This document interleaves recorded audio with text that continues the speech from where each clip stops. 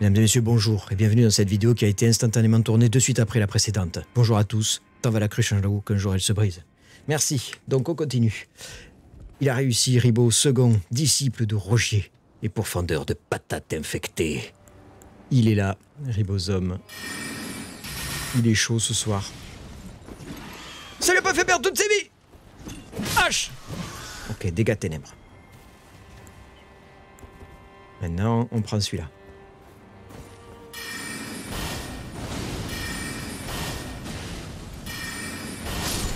Ces oiseaux, c'est vraiment le truc, je crois que c'est les ennemis que je déteste le plus de tout le jeu.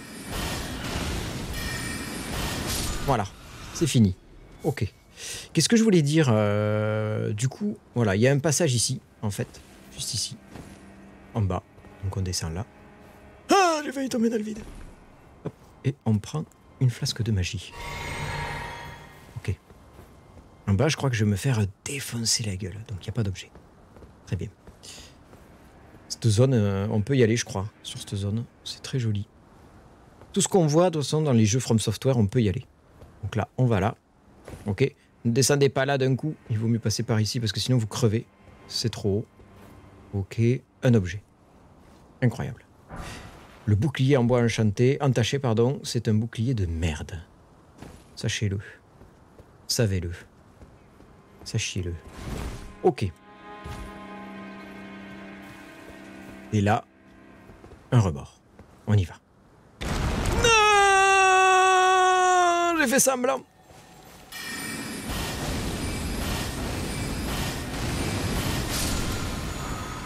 Cendre de guerre, piqué tempétueux. Super. Ouais, il fait du saignement le bouclier, ouais. C'est pas mal pour les builds full saignement pour le coup. Oh la chance. Ouais, mais je savais en fait, je l'avais déjà fait. Par contre, lui, j'ai jamais réussi à le battre là. C'est vraiment un gros mob, mais genre, il est full life le truc, il est violentissime. Je prends mes trucs de gravité, je me remets de la magie.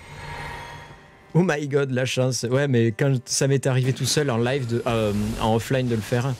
Merci Game117 pour ton follow, bienvenue.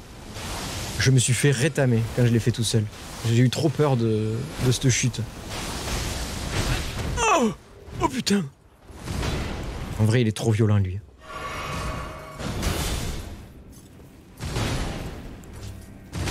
Je vais tester ma hache un peu. Plus tard. 6000 âmes! Mais non! Trash mob qui repop, donc le plaisir. Putain. Celui-là, il est impossible à battre. J'arrive pas à le battre. Bienvenue Game117 du coup. Il va te rappeler que t'es ici pour souffrir. Mais il est trop fort. Il est trop fort. Je le détestais en early. Mais en plus, si vous voulez, c'est horrible parce qu'il faut repasser par là, là, avec ces oiseaux de merde. Allez, on y retourne. Oui, on y retourne. Tu as eu comment le sort de la fronde Max le Titan, tu peux aller voir ma vidéo sur YouTube, j'explique comment le récupérer. C'est la vidéo Magie guide numéro 2. Voilà, guide Magie numéro 2. Et en fait, c'est un bâton météorique.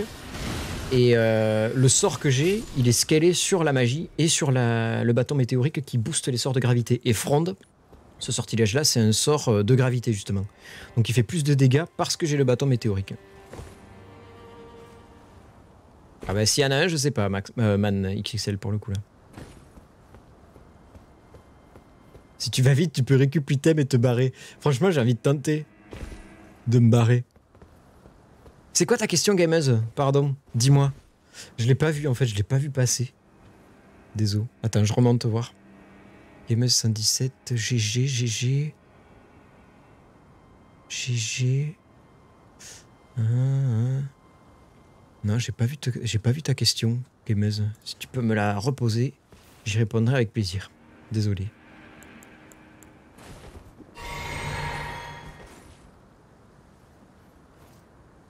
Ouais, va voir la vidéo numéro 2 et tu vas voir, ça t'aidera. Bon, qu'est-ce que je fais? Je le tente avec le truc de gravité.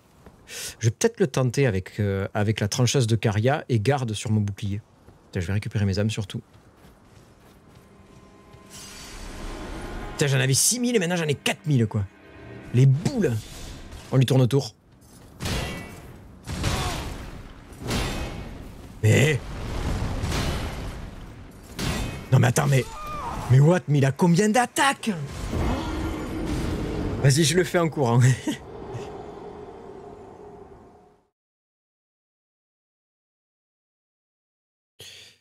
Alors, il aurait voulu changer d'équipement, mais le mot utiliser ne s'est pas mis en surbrillance. Je sais pas comment faire. Ah, j'ai pas compris du coup, gameuse. Question bête, mais il a bugué là-dessus hier. Lol. Alors attends, il manque un mot, je crois, dans ta phrase. Changer d'équipement. Mais le mot utiliser ne s'est pas mis en surbrillance. Je sais pas du tout.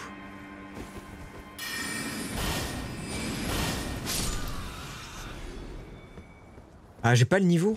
Tu déconnes. Ils mettent ça dès le début. Bah, franchement, je vais y aller en courant. Déjà pour récupérer mes âmes. Et en plus, parce que je l'aime pas. Voilà. J'ai envie de le faire chier. Allez, j'y vais comme ça. Hop, on va y aller rapide. Tac, tac. Voilà. Ok.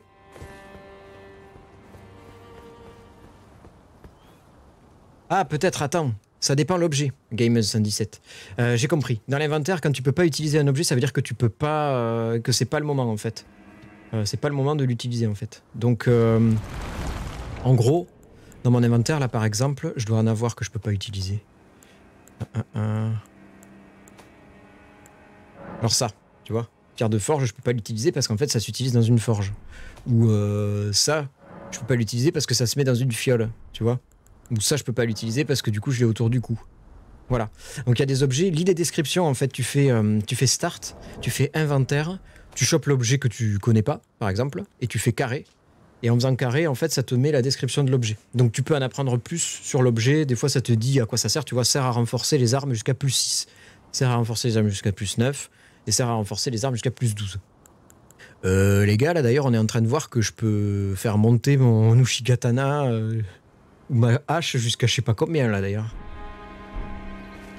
Ah, t'es censé le rencontrer en tant que mini-boss d'abord. D'accord. Bon bah écoutez, on va courir alors. C'est parti. Avec plaisir, gameuse, désolé, j'avais loupé ta question totale. Alors je récupère ça. Là, t'as une pierre de force sombre, ça permet d'améliorer les armes magiques. Je me soigne parce qu'il est taré lui. Je prends mes âmes et je cours. Bouclier levé. Ok. Je connais pas. Je sais pas où je suis. Je cours, je cours, je cours, je cours, je cours. Je cours, je cours, je cours, je cours, je cours, je cours. Il me suit. Je cours, je cours, je cours, je cours. Ok, il s'énerve tout seul. Il est en train de mettre des taquets dans les murs. Ok. Il va me suivre, on est d'accord? Ouais, j'ai été sûr. On va faire rond là. Regardez. Oh, rondade! Saut de chat.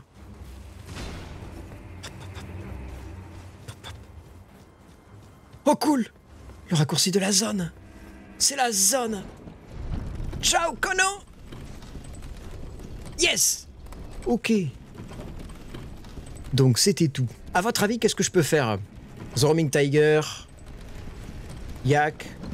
Qu'est-ce que je peux faire maintenant? Non. Ça va. Ça va. Mais il y a lui quand même. Bon, on va tester la gravité sur lui.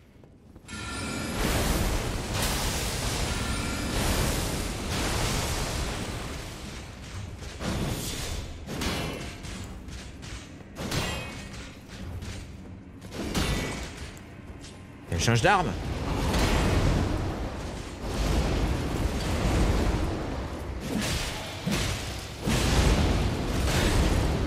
Ah! Je veux pas mourir. J'étais fort. Je gagnais. Je vais utiliser mon weapon art.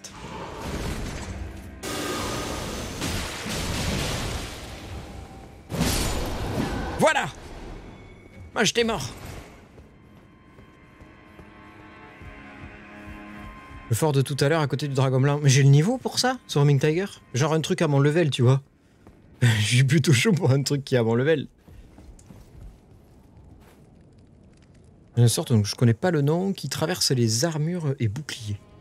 Tu le feras sûrement, Ribo. Ah ouais, putain, je vais chercher ça. Tu peux activer la rune de...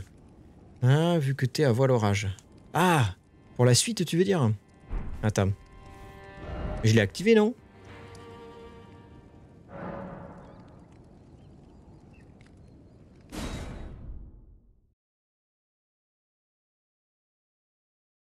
Tu peux juste le run pour aller chercher l'objet. Salut Chris, comment vas-tu? Bienvenue. crois que je l'ai activé la rune. Hein.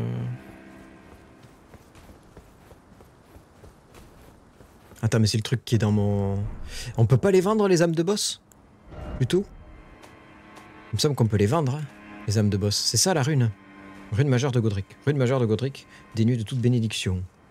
Ok, restituez-lui son pouvoir à la tour divine de Nécrolembe. De l'autre côté du grand pont du château de Voile-Orage. Ah. C'est ça le château de Voile-Orage. De l'autre côté du grand pont. On peut y aller là? C'est à cet endroit? Et ici?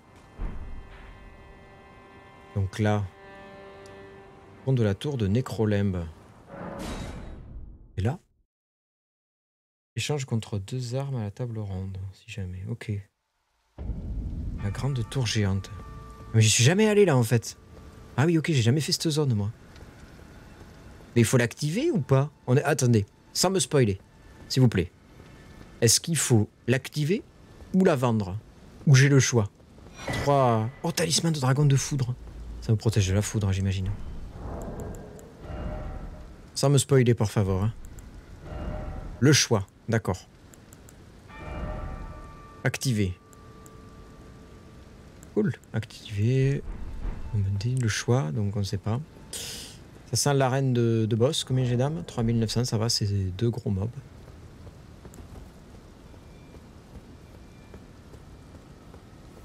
Étant mage, les 2 armes ne serviront à rien. Ok. Ok, donc lui on le connaît. On le connaît mais pas très bien quand même.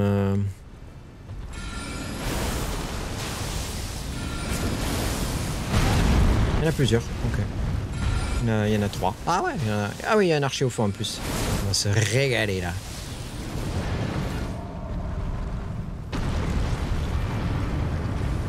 Dans ton cœur! What?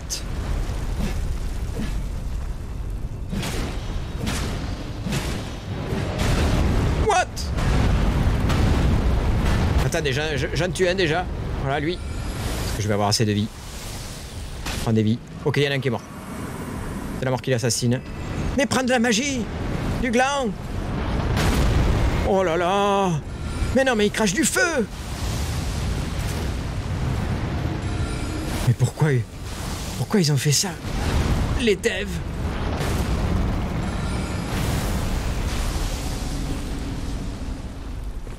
R1!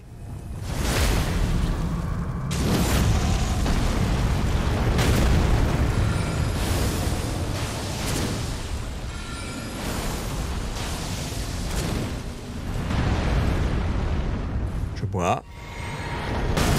Ah, il y a l'archer qui s'est réveillé, super! Je vais me soigner un petit coup là, un petit schluck de... Voilà.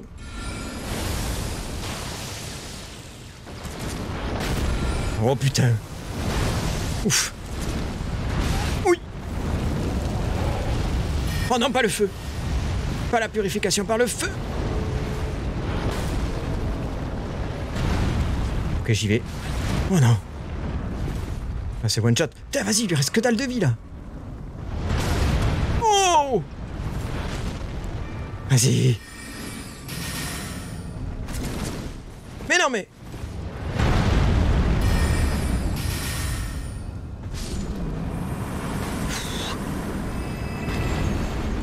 Vas-y, je bois un coup de magie, mais ils sont énormes.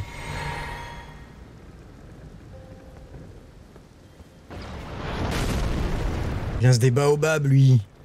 Il lance des méga baobabs. Ne spoilez pas, s'il vous plaît, merci. J'ai vu hein, que tu te retenais, donc je te remercie. Ok, donc je peux me cacher là. Super. Des parasols, ouais. C'est des parasols. Mais c'est plus qu'un parasol. C'est des arbres. On peut le péter, ça? Non, il peut pas. Je reste là caché, tranquillou. Ah ouais, on voit quand même la flèche qui a traversé là. Vas-y, je suis un malade. Je suis un malade. Oh, le connard! Du coup, je reste pas là. J'ai mon cheval? Non. Ok. Ok. Il a de la portée quand même, lui, hein.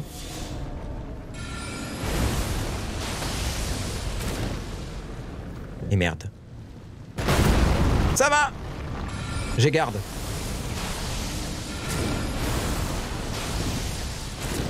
T'es trop là, mon vieux. T'es un garde, c'est utile.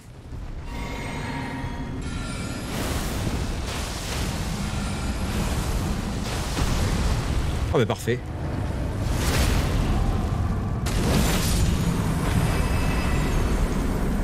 Cool. L'arc géant de Golem. La magie s'est pétée, la magie s'est pétée, je sautille dans les champs. Ok. Donc, on s'est fait rétamer la gueule, on n'a plus rien, et ça sent le boss.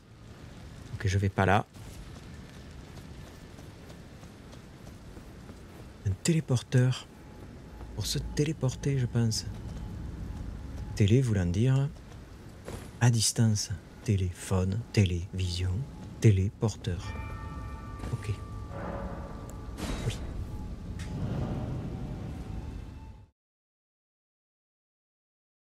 Le sort des rochers est incroyable, mais en late game, je l'utilise.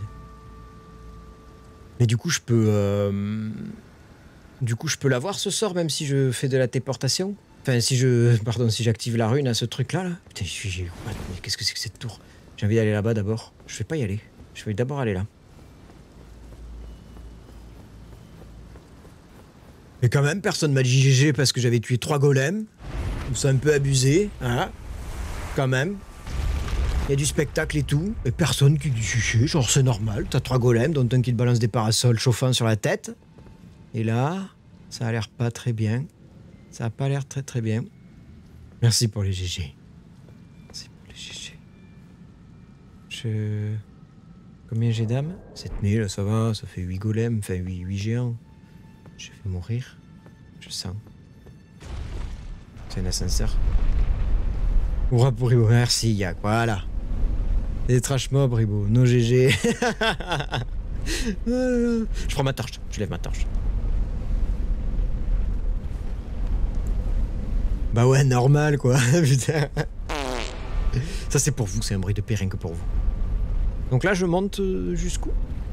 Tout là haut dans le ciel. Oui, si tu me tiens bien la main, nous aurons tous les pouvoirs.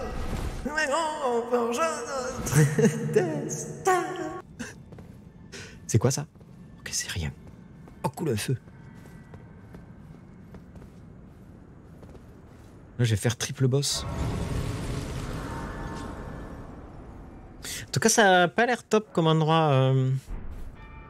Franchement, ça fait un peu l'ascension avant un truc super hardcore. À la Demon Soul avec un méga dragon gigantesque. Je suis où là? Ok, je suis là. Bon, j'ai un feu déjà, c'est pas mal. On est venu chercher ce feu de toute façon. Ah. Los Dedos. Vous êtes sûr et certain que cette rune, j'en ai pas besoin pour faire de la magie, hein? Et je peux pas la vendre ou la consommer. Non, de toute façon, il faut l'activer ou l'échanger contre des sortilèges. Contre des trucs, pardon, contre 2 armes. C'est pas des armes scalées magie, hein, on est d'accord. Je fais le tour quand même pour vérifier. Mais attention, surprise. Ça a l'air bien, hein? Ça a l'air vraiment cool. Super. Il me tarde de mettre la rune dessus. Non, justement, c'est que du bonus, ça. Ça quoi? Ça là? Ici? C'est ça qui est du bonus. Bon, de toute façon, je vais l'activer. La rune, c'est à part de l'âme du boss qui permet de faire des armes. Ah.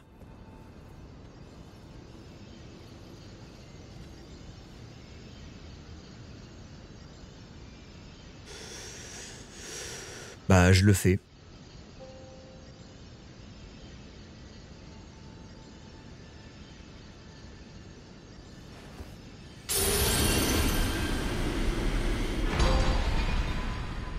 Ah mais d'accord. C'est tout. Ah d'accord. Okay. Mais je l'ai toujours sur moi. Vas-y. Vas-y. Augmente tous les attributs. Ah, cool, je vais augmenter mes attributs. Ok, d'accord. Bon, bah écoutez, je sais pas trop quoi faire. On va aller à ce téléporteur là, ce portail rouge qui avait été activé la dernière fois. Et voilà. Attends. Non, mais c'est l'église de Marika, c'est là où je me suis fait défoncer tout à l'heure, ça. Portail du téléporteur. On m'a dit qu'il était activé. Ah non, mais je vais aller à Raya Lucaria, je vais faire l'académie. Vas-y. Je pense que j'ai le level pour faire l'académie. Je pense que j'ai le level.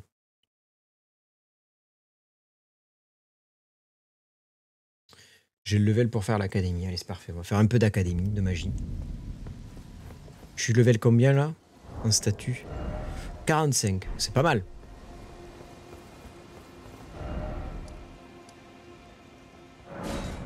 Je suis con. L'église du coucou. Bon, eh ben... Putain, l'académie de magie, je sens que je vais être violenté. En plus, je suis pas allé là. Donc, là, il y a les squelettes et tout. Allez, vas-y, sors, toi. Là, je fais vachement plus de dégâts que tout à l'heure. Pas vachement, mais j'en fais un peu plus, quoi. Allez, hop, on va faire celle-là, là.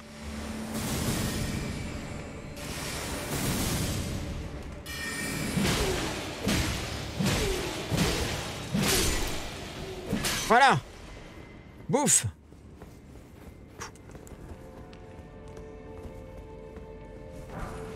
Pierre forge sombre 3. Ok. Rune dorée. Une fois la rune activée, derrière, tu uses juste un arc unique, c'est définitif? Je sais pas du tout. Ma hache, elle scale en force, intelligence et dex. Voilà. Et malheureusement, je ne peux pas mettre de cendre de guerre dessus. Mais je crois que quand on l'améliore, elle est pas mal parce qu'elle fait des dégâts, attendez, de ténèbres, il me semble. Si je vais là, que je fais carré. Compétence runique, appel de Rosus. Vous brandissez votre hache et invoquez ceux qui ne trouveront pas le repos. Fait apparaître 3 squelettes à distance et attaque conjointement avant de disparaître. Et elle n'a pas d'effet passif, non, j'ai l'impression. Du coup. Ouais, j'ai les stats pour le coup. Allez, on va faire cette zone. On va essayer de récupérer des trucs, hein, finalement. Ouais, j'ai 30 ans d'intelligence là actuellement. Là, il n'y a rien. Que dalle. J'aime pas cette zone, hein, je le dis, mais... La zone avec les squelettes, il y en a partout déjà. Putain, ils sont trop forts, quoi. Ils sont méga forts. Y a pas un mec qui fait de la nécromancie, là, quelque part? Est-ce que ça marche sur eux? Pas du tout. Est-ce que ça fonctionne? Ouais, vachement mieux. Perso, j'ai adoré faire l'académie, d'accord. Le problème, c'est que je leur fais pas de dégâts, j'ai l'impression.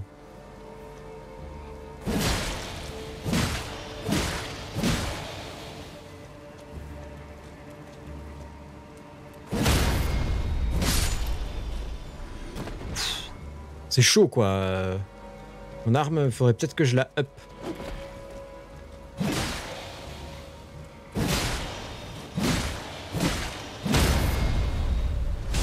Ce Roaming Tiger, est-ce que...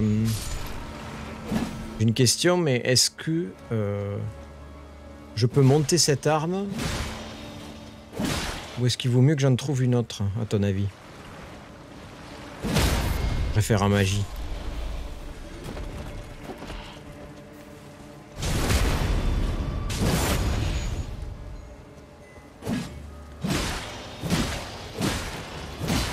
Mais je pense qu'il y a un nécromancien quelque part, tu vois. Ils ont pas les yeux bleus pour rien, à mon avis. Hein. Je pense vraiment que c'est pas normal qu'ils soient aussi forts. Hein. Réplique de grâce. Qu'est-ce que c'est? C'est ça? Non.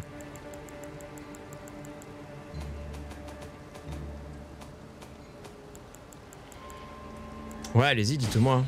Oh non, putain, il y avait un squelette! Oh non! Mage! Si vous avez, ouais, une arme qui scale en magie, je suis preneur. Hein.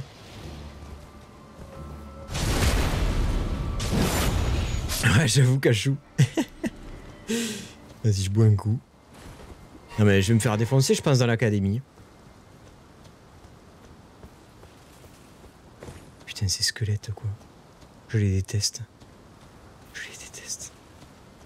Y'a pas un... Oh! Ouais! Trop cool.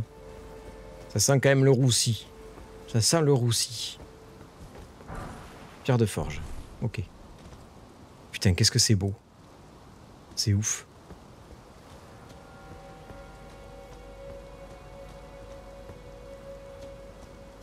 J'avoue, il est pas fair-play. Ouais, le squelette, il m'attaque quand je suis en train de regarder le chat. Putain, je suis un peu désemparé face à tellement de violence de squelette.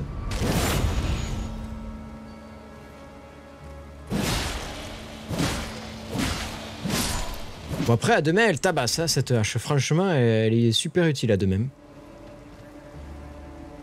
Non, je demandais s'il y avait une arme magique, en gros... Oh non! Non! Une arme magique bien pour la suite de l'aventure, en fait. Plutôt que cette hache.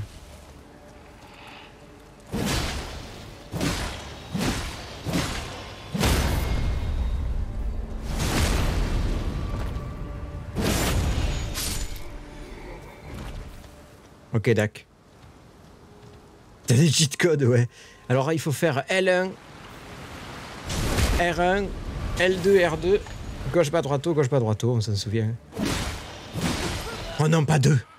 Oh non, pas deux. Oh. Ils sont cheatés. Il y en a 3.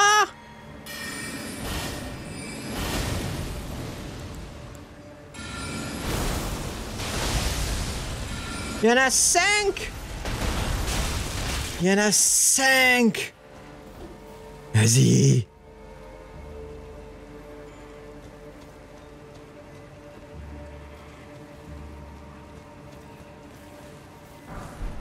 Voilà.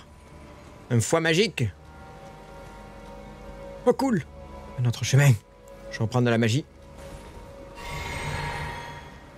Merci Zorming Tiger.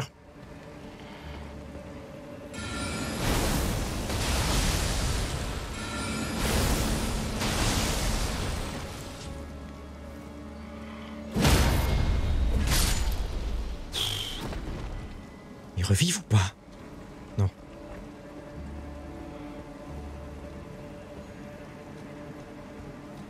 J'entends pas une clochette? Si, j'entends une clochette. Il y a un mec qui les fait respawn. En tout cas, qui leur fait avoir un buff de défense.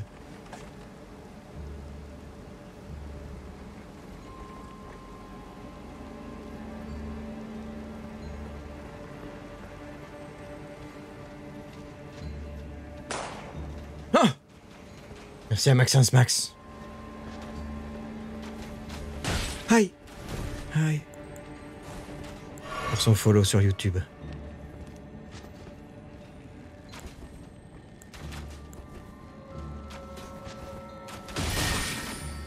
Ok, je vais y aller avec ça.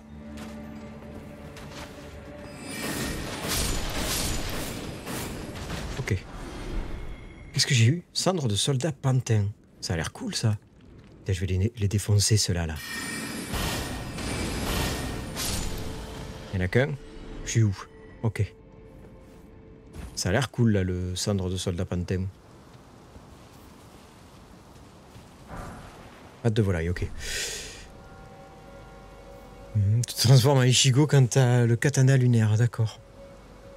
On sent l'angoisse face à ces squelettes. Faites le Ribozome se passer, mais je suis en stress parce que, si tu veux, j'ai l'impression qu'il y a un nécromancien qui les fait avoir un buff, qui leur fait avoir un buff, mais je le trouve pas. Donc c'est peut-être pas le cas, en fait. Ouais, arme pure intel, ça n'existe pas. Putain, vas-y, il y en a 3. Allez, vas-y, bisous. Je cours.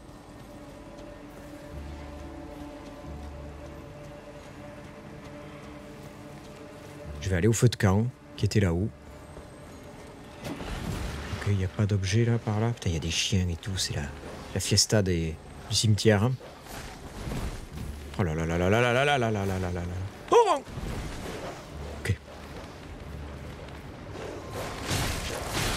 Non mais barrez-vous.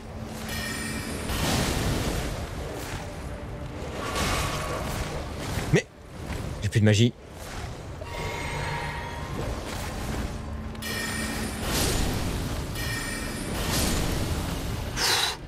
Putain, j'ai tellement chaud. Un bœuf bourguignon, ouais.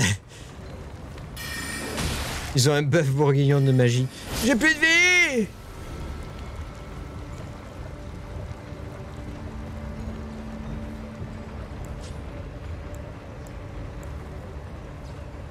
Ah. Je vais au fait quand. Non. On y retourne après là, je vais au feu de camp me reposer et après j'y vais. Putain, j'ai 10 000 âmes déjà. Oh, ça m'a fait monter de ouf mon récupérateur d'âmes. Fouiller cadavre, ok. J'ai fouillé. On comprend ça et on y retourne. Pourquoi ils sont comme ça ces squelettes? C'est ouf. Ils ont pété un câble. Du coup, tu peux redescendre ou pas? En fait, parce que j'ai commenté. Oh merde. Je peux pas aller en bas. Pas retourner en bas. Oh crotte. Peut-être de ce côté.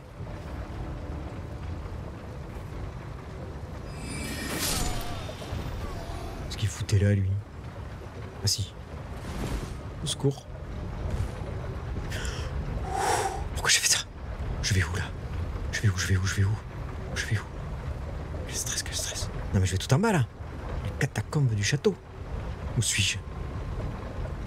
Rond par où? Rond par là? Non, rond pas par là. Rond!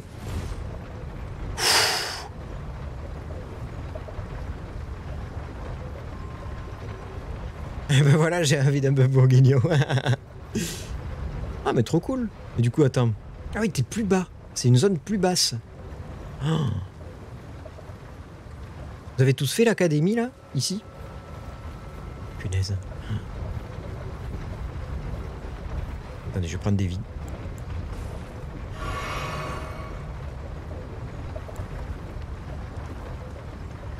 Bon, après, vous êtes bien plus avancé que moi en fait dans le jeu. C'est ouf. Et là, il y a des cadavres. Je vois qu'il y a des squelettes par terre. Il y en a un qui est là qui est caché. Je l'emmerde à regarder ça.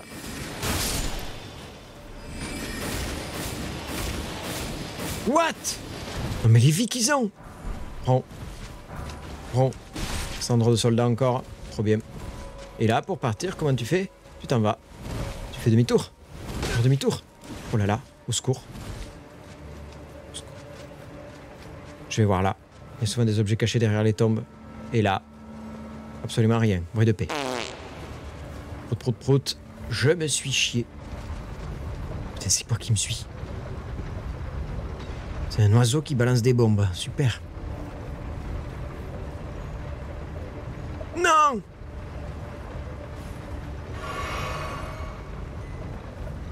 Allez, je vais aller le voir, l'autre là. Ah, ok. Eh bien, écoute, avec plaisir, Max le Titan. Content d'aider. Tu l'as trouvé du coup? Ça va, ça a été? C'est pas trop dur à trouver. God of War. On va là.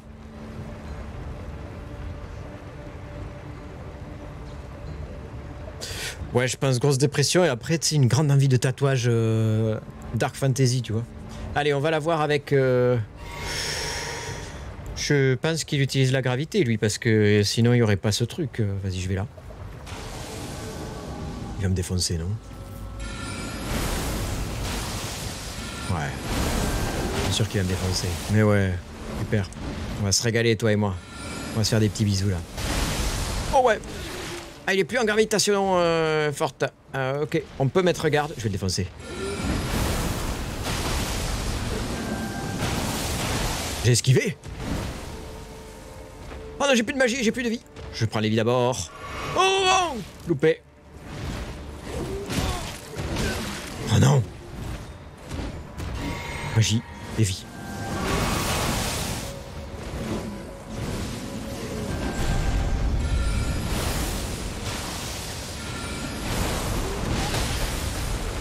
Oh putain.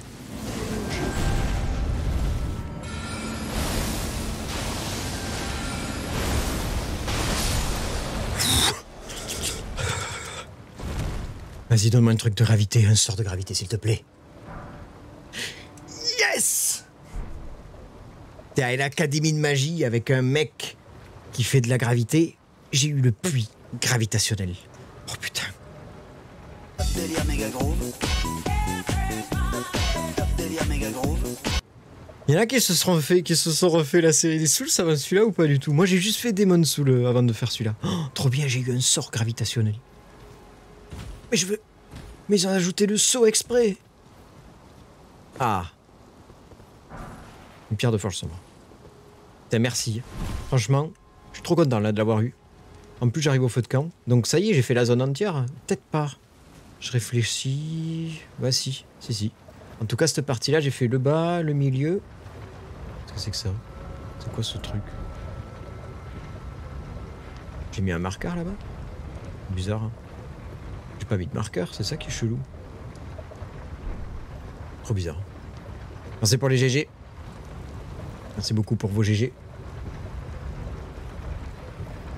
Allez, on monte. On a une petite partie à faire là, je pense, là-haut. Il y avait un trou avec un mec qui priait qu'on a défoncé.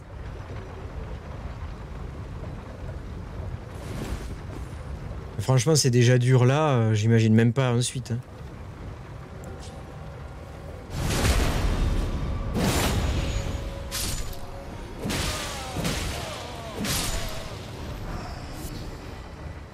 Moi, la question que je me pose, c'est est-ce que cette hache...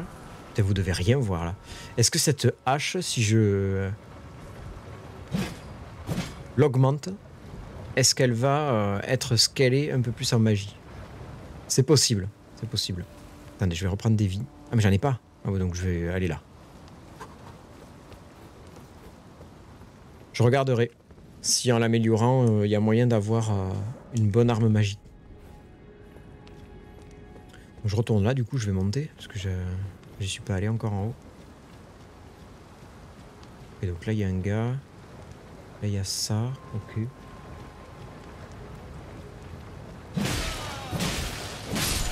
Oh putain, je peux aller dessus. Je peux aller sur la roue. Une rune dorée, ok. Ah, on va essayer d'équiper le sort gravitationnel quand même.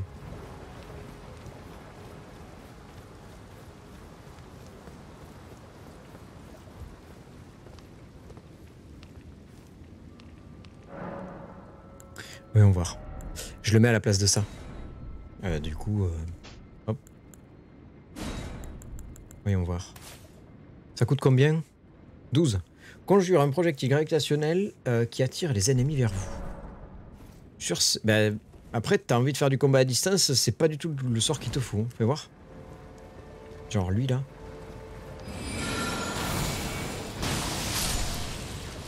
Ah ouais, mais... Ah ouais, mais ça fait des dégâts de taré. Donc en gros, tu peux utiliser ça pour les faire venir.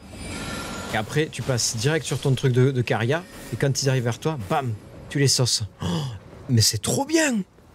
Oh, mais je suis refait! Il est trop bien ce sort. Par contre, le mob, il est dur à battre quoi pour l'avoir. Hein. Je sais pas si dans un guide, ça, il faut pas level up. Hein. Parce qu'en plus, là, je suis niveau 45. D'ailleurs, combien il me faut pour passer à niveau? Désolé, hein, je fais des allers-retours avec ce feu, mais c'est parce que je suis pas serein. Donc attendez. Je vais regarder. Je peux peut-être passer à niveau. C'est pas sûr. Ah putain, il me manque 1000 âmes. Vas-y. Vas-y, je vais défoncer celui-là. Là. On va le tester sur lui, ce sortilège.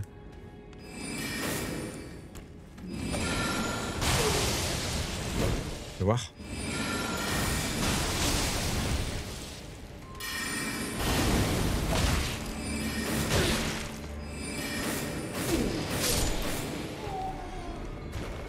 Ok, il est fort. Juste aller voir la zone, voir si je peux récupérer des âmes. Ce qui est chiant, c'est que dans une zone magique, faire des dégâts magie, c'est un peu nul. C'est un ennemi. Uli, qu'est-ce que tu fais? Tu vas m'attaquer? Ouais.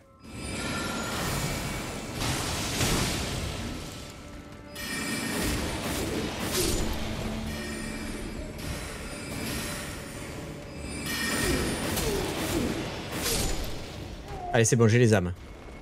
Bientôt.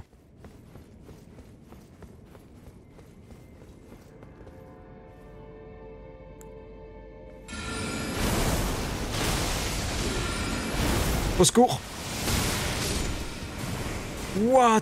Oh non mais là tu claques en 5 secondes. Oh.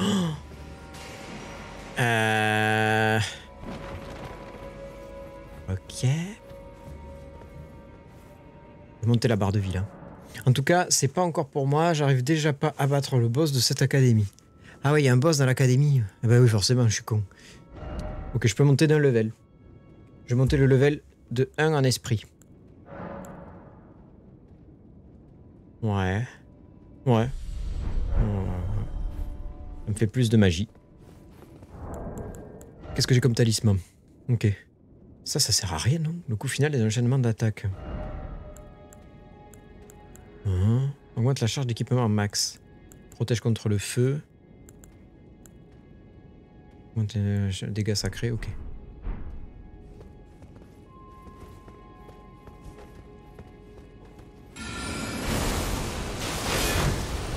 Oh putain, il a... Son épée, on peut pas la récupérer? Elle a l'air cool, son épée. Ok, donc là, c'est là qu'il y avait le parchemin. D'accord. J'avais fait ça. Bon, ce que je vais faire, c'est que je vais avancer dans cette zone et puis je vais retourner au feu de camp après quand j'aurai trouvé un nouveau feu de camp. Hop. J'aime bien comment ils sont fourbes, tu sais, ils te font prendre la confiance là avec 2 mobs et de suite après, genre t'en as 3 autres, t'en as 4 même à ta tête, tu te fais saucer là. Faut y aller comment? Faut y aller avec ça, peut-être. Attendez, je reprends de la magie déjà. Je m'égarde. Hop, et j'y vais comme ça.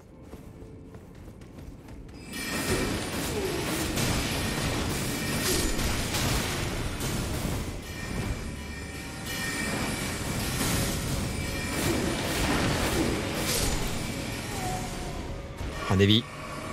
Je remets garde. Ah ouais, super. Oh super. On se régale là. Vraiment superbe. C'est le meilleur moment de toute ma life. Ok, on va prendre des vies là-bas, loin. Loin là-bas. Ok. Tout va bien. Il y a le pot pourri qui est juste ici. Allez, vas-y. Je te balance de la gravitax.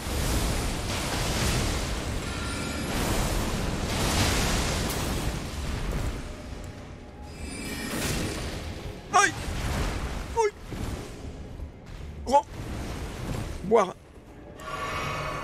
Tu t'en vas, Oupsi? Des bisous, Oupsi, bonne nuit. Bonne nuit à toi, Oupsi. Dors bien, merci d'être venu. Des bisous. Oh, mais ils viennent. Elles viennent.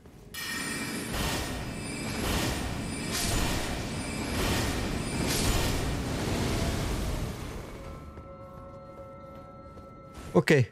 Des bisous, Oupsi. Ciao, ciao. Merci d'être venu. Merci pour tout. Ok, donc il y avait un coffre. J'espère qu'il y a un truc intéressant parce que là, franchement, vu ce que j'ai subi, c'est de la merde. Ok. Là, il y a quoi? Un boss? Il y a un boss, je me suicide. Ouf, la porte est fermée.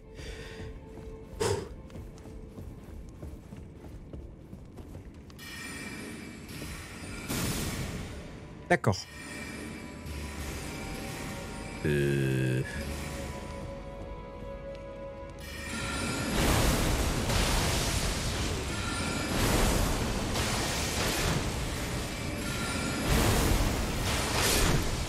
Ok.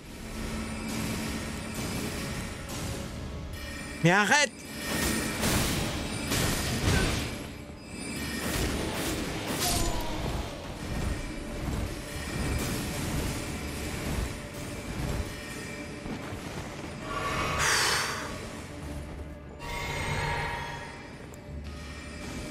C'est quoi cette zone?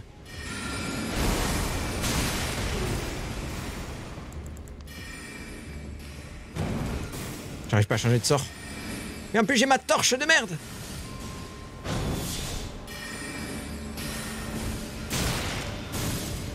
Oh non. Je cours. Non. Oh non. Mais non. Oh non, il y a un boss. Il y a un boss.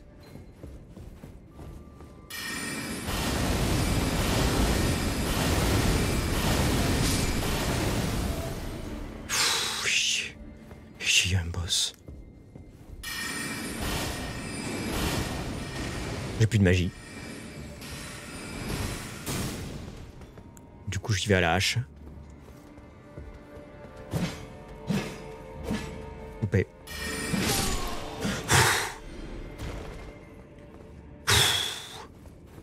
Non mais... C'est quoi cette zone, hein?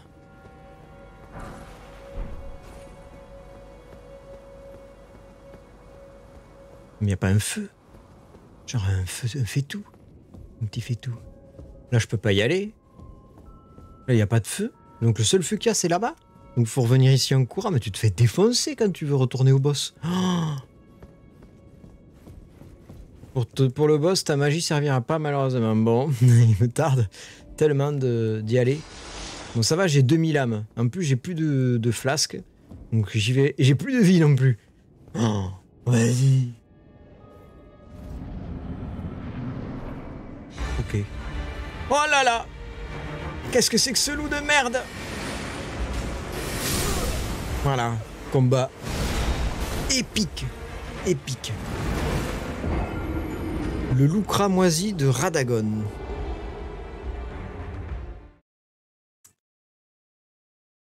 Bon. Après, je me doute que la magie servira pas, mais je vais quand même essayer le chemin, vous voyez, en courant. Je me suis fait défoncer One Night Shoot. Je pense qu'on peut passer, non, comme ça. T'as pas vu ça?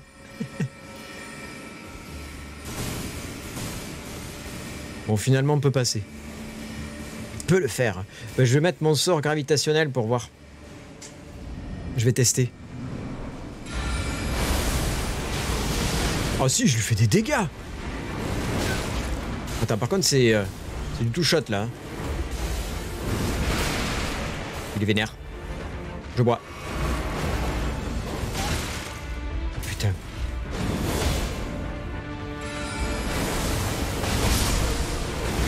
Ouais, vous avez vu ça?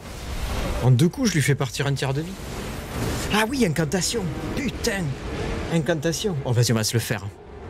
Bon, j'ai perdu mes 2600 âmes, mais c'est pas grave. C'est moins pire que les 12 000 que j'ai farmés. Ah, c'est pas la magie pure. Ah ben non.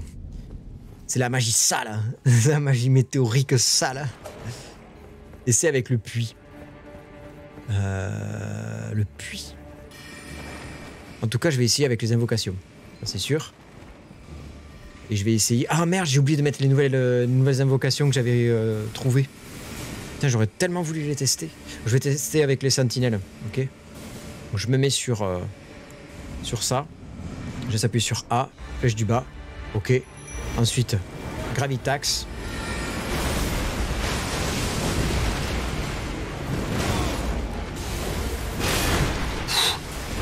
Oh non. Vas-y, j'ai un PV. Putain, il est trop énervé.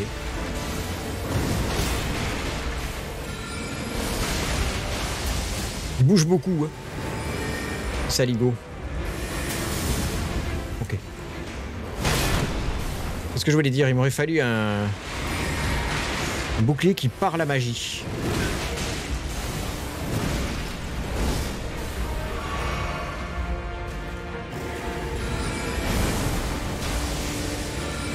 Oh non. Oh non. 2 dans le vide.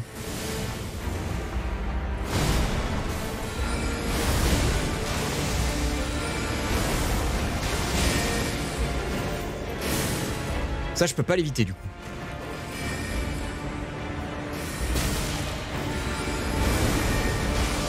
Il faut des vies. Oh non. Moi, je peux l'avoir.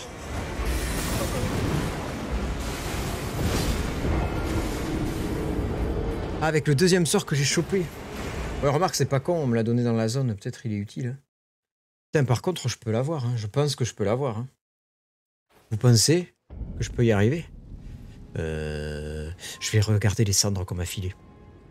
Quand même. Cendres de guerre. Hein. Non, c'est pas ça, c'était les incantations, pardon.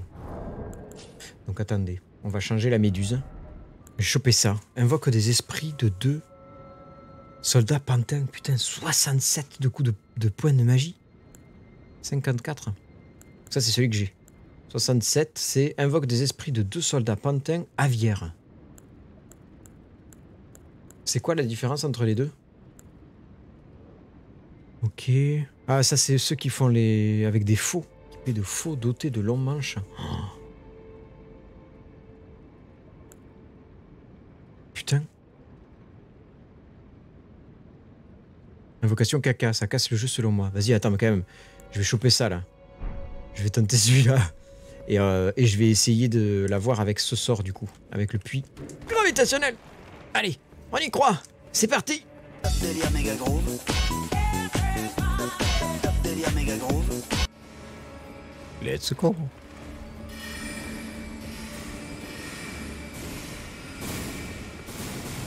Bon, heureusement, le chemin pour aller au boss, c'est pas le calvaire, quoi. Oh, mais non! J'ai un handicap!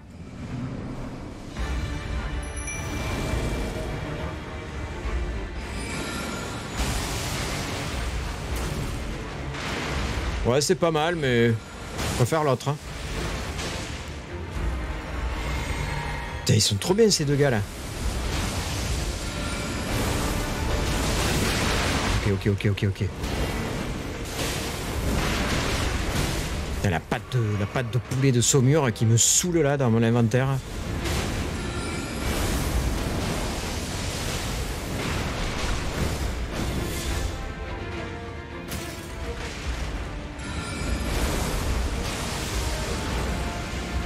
Non, c'est bon, il va décéder. Et le décès. Regardez ça. La magie s'est pétée. La magie s'est pétée. Oh putain! Un mémolite! Le loup cramoisi de Radagon, putain! 14 000 âmes! Yes! Un level! Oh là là! Et là, elle vient, hein? Moi, je t'ai mort, toi. Moi, je t'ai grand mort. Je suis un mage maintenant.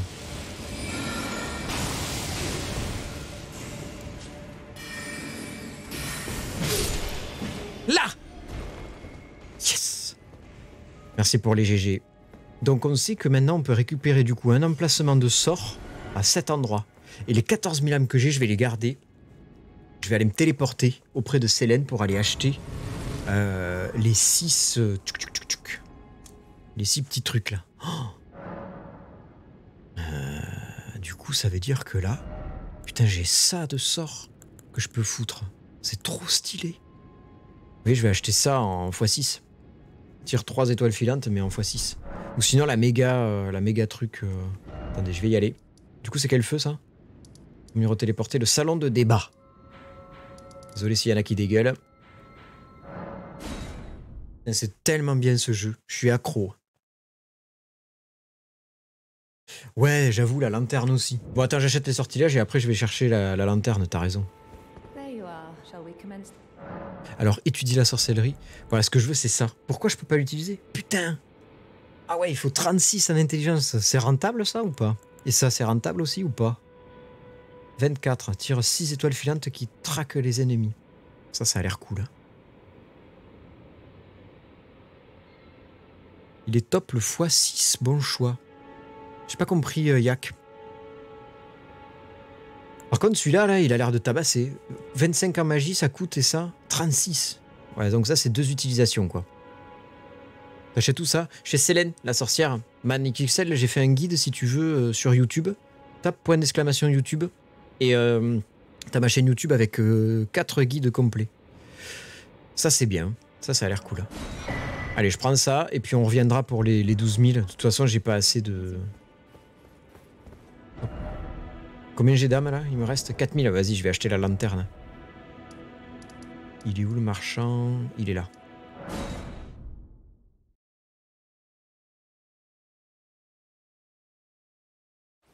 Ah, le x6, pardon. Ouais, désolé, putain, je percute pas des fois, Yak. Désolé. Non. Donc lui, il vend la lanterne. Voilà. Et du coup, je vais l'équiper. Il y a quelqu'un qui m'a dit ça. On la met là. Hop, elle est où ma lanterne? Voilà, elle est là. Et du coup, par contre, ma cendre de loup, là, franchement, c'est du caca de chat à côté de ces deux trucs-là. Je prends ça. Je prends ces deux-là. Ils sont tarés, ces trucs-là d'invoque. Et du coup, on y retourne. Non, je peux pas utiliser la pyromancie, Cachou, parce que c'est pas un build foi que j'ai, c'est un build magie. Donc attendez. Là, j'ai le sortilège à équiper.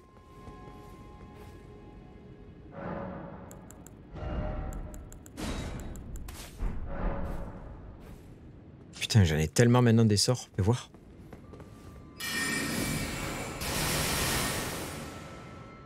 Ah, ça a l'air costaud. Je peux l'utiliser 3 fois ou pas? Si je peux l'utiliser 3 fois, je suis refait.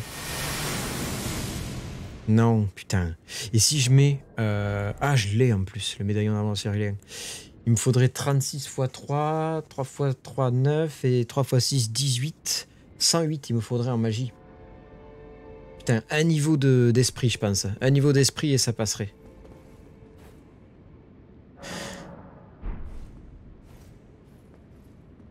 Ah, t'as vu, c'est top, hein, ce truc. C'est une trop bonne idée. Mais c'est quelqu'un qui m'a dit qu'il fallait la foutre à cet endroit. Tu veux s'appuyer sur A, du coup, et hop, tu te la poses.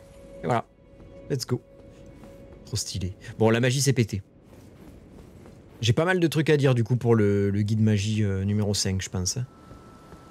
Donc là, on arrive où? Quelle heure il est? 22h20. Ok. Waouh. J'aurais bien aimé qu'il y ait un mob pour tester ça, là, le truc de... Vas-y sur... On va tester sur lui, là. Ouais, mais du coup, il a pas assez de vie pour l'encaisser. Il y a pas genre un gros mob?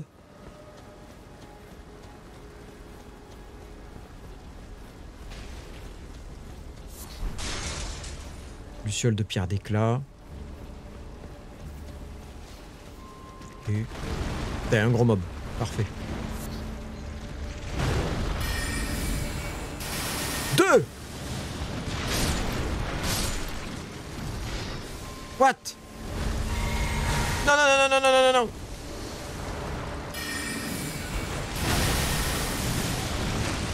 C'est moins pété que la gravité. Oh, ce qu'il m'a mis. Oh là là. Putain, j'étais pas prêt du tout. Bon, en tout cas, pour une vidéo YouTube, c'est super. Merci à tous d'avoir regardé cette vidéo sur YouTube. N'hésitez pas à vous abonner à la chaîne principale @Ribozome, à aller voir mes guides magie et mes autres guides. Et surtout à venir voir sur twitch.tv/Ribozome. Je vous fais des gros bisous. YouTube, ciao ciao.